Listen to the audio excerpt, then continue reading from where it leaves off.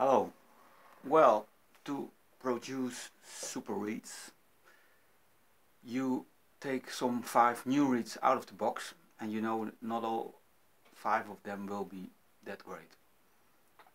Put them for like 2 hours in water. After 2 hours you take them out and just dry them.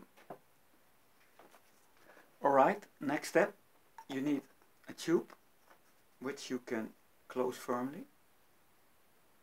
You need this humidity pack of Rico, of a reed vitalizer. You put this sack into the tube, put those 5 reeds in it, in a way that each reed has air around it.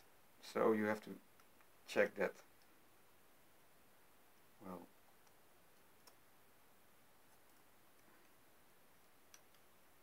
Alright, so you see every reed has some air around itself.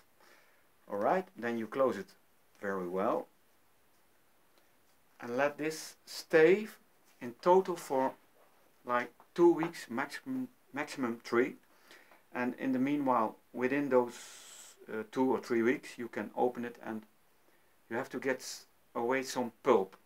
The photos will show you this pulp.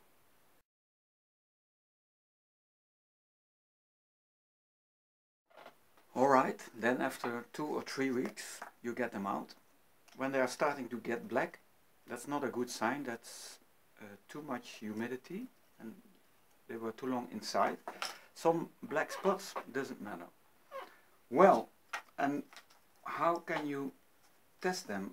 So before this process, it's an idea to number them and give each reed a kind of, you say it's a good reed, it's moi, you know, just write it down, and then after those 2 or 3 weeks, you play them again and you will be amazed. So when you plate those reeds, I keep them in this reed vitalizer box.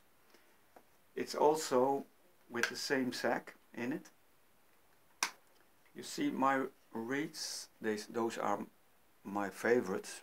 You see there are some spots, but that doesn't matter, and they will last for very, very long.